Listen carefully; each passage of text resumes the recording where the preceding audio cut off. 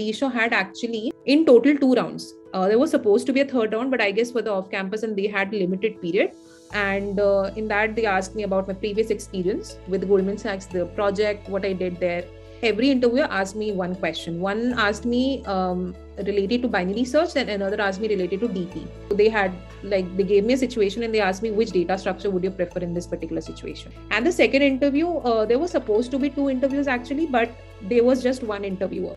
So that interview was like very cool and polite, and he was very friendly, so to say. And then he asked me one coding question, which was like a greedy algorithm.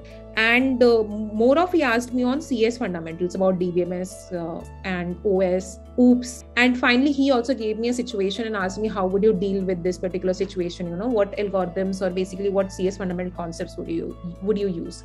So that was it about the show.